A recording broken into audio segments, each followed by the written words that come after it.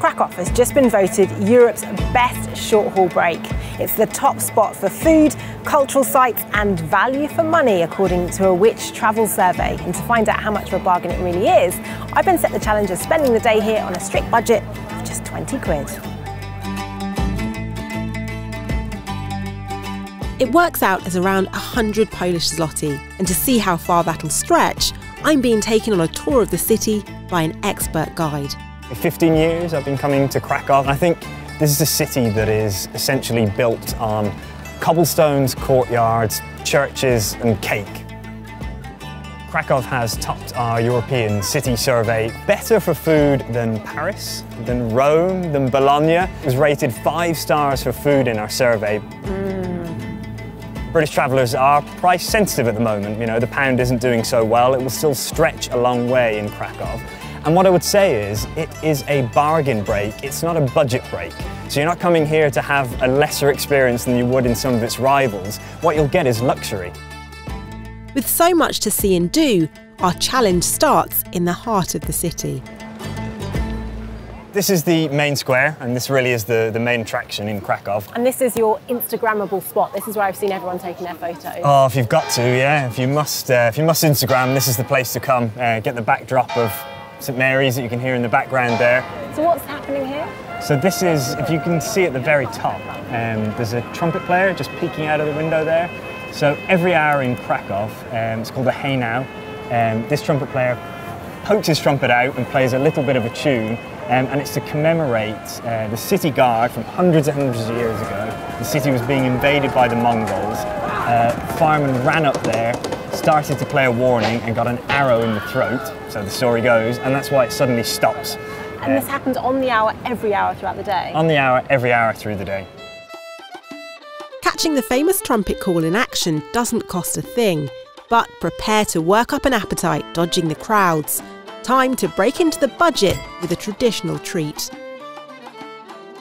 So these are bagels. What most people don't realise is bagels came from Poland originally, the Jewish community here, 500 years ago. Get your hands on one of those. Oh, look at that. There you go. It's not exactly a bagel, but this is what they originally were. It's a little bit tough. A little bit tough, yeah. Yeah, we'll talk about that in a minute. It's all right, it's not what I call a bagel, but it's nice. With all apologies to Krakow, it's pretty rubbish, that bagel. I've never liked them. I just wanted you to try it, to see it. That's the original bagel, but I think let's get you over to the Jewish district and try a real bagel, a real tasty bagel. Nice yeah? one. Thanks for that, Rory. A short walk away, and next on the itinerary, a classic Krakow snack.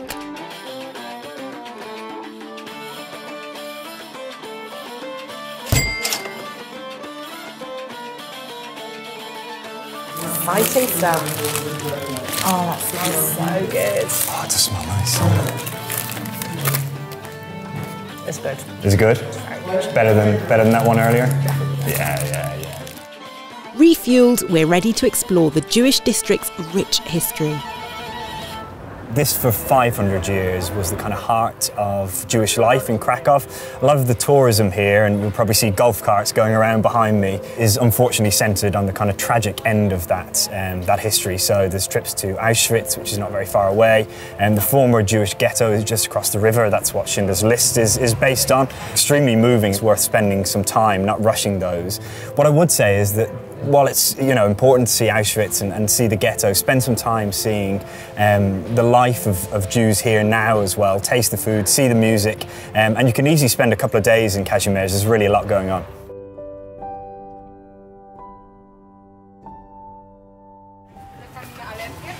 Oh, time for food. The world of Polish food.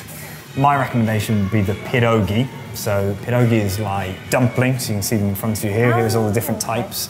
The two kind of classics are pierogi z mięsem, which is minced meat inside the pierogi, or pierogi ruskie, which is cottage cheese and potato. That's the one I'm going for. This all looks and smells incredible, but is it going to fit the budget? The most expensive thing in here, if you get the pierogi with the meat, 14 zloty, so 4, 8, 12, you're looking at just over 3 quid for your whole lunch. Not bad. Yeah.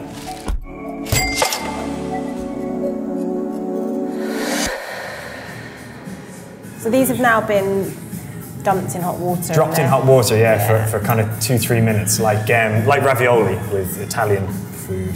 Bon appetit. What's the Polish version? Smacznego. Yeah, Bon appetit. You said. Mine's That's pretty really good. £3 as well. Bargain. Fresh from sampling one of Poland's most famous dishes, it's time to visit an iconic local landmark.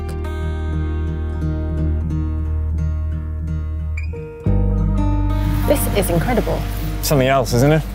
If you like castles, you'll like this, because it's kind of a castle inside a castle inside a castle that keeps just unravelling as you go inside. This is the heart of Poland. If you were to boil it down to one building, it is this.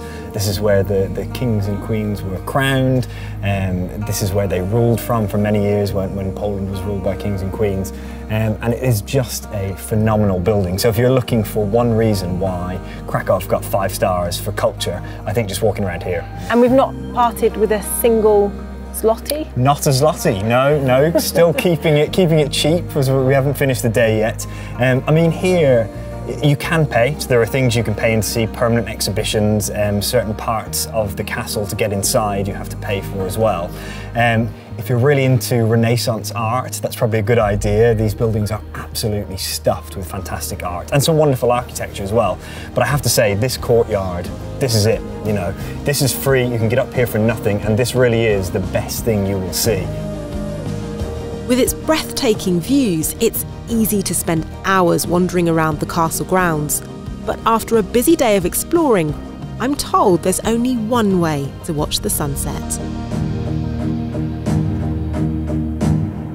So we've come back to the square. It's absolutely stunning here.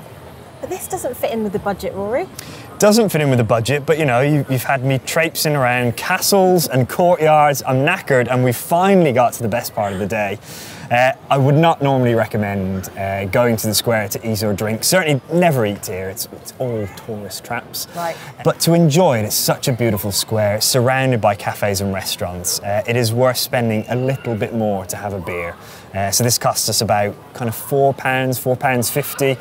If you went 3-4 steps off the square, like literally down the street that's in front of us, you would only be paying £3 for a beer. So this is a bit of a premium for where we are, but the views are absolutely gorgeous, so worth it for 1 or 2 beers. And we have picked a Polish beer. We have picked a Polish beer, yeah. I'm going to get you to try and say it.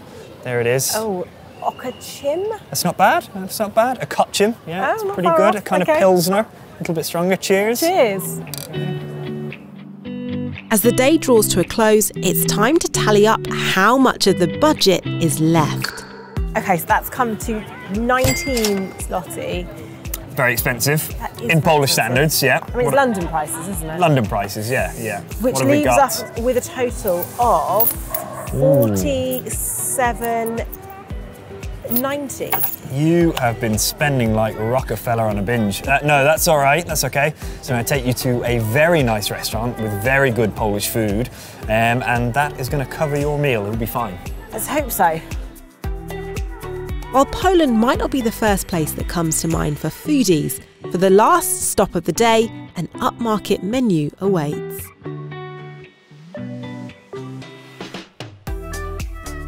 Now, while it doesn't necessarily look most appetising, or at least mine doesn't, yours looks nice, it smells incredible.